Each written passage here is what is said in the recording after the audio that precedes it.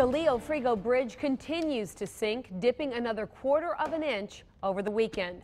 Good evening, everyone. The Department of Transportation says this sinking may be caused by the weather or perhaps work in the area. This latest problem comes on top of investigators still trying to figure out why the support pilings corroded and sank in the first place. Tonight, Fox 11's Kelly Schlicht has more on what has happened and what may happen yet this week to try to protect the weakened part of the bridge.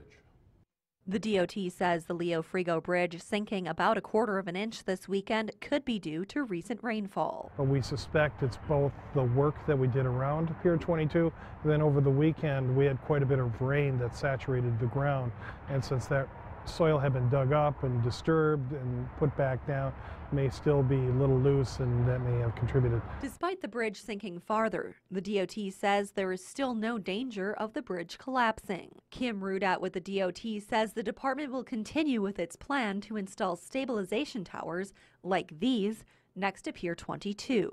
There will be one stabilization tower on each side of Pier 22, about 55 feet away. The Department of Transportation says a contractor should be on site by Thursday to install those stabilization towers.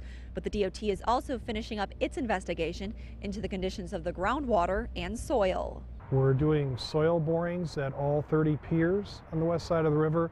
We're also digging 11 monitoring wells to monitor the groundwater. Rudat says he expects those studies to be done by later this week, with a full report on soil and groundwater conditions to follow. In Green Bay, Kelly Schlicht, Fox 11 News.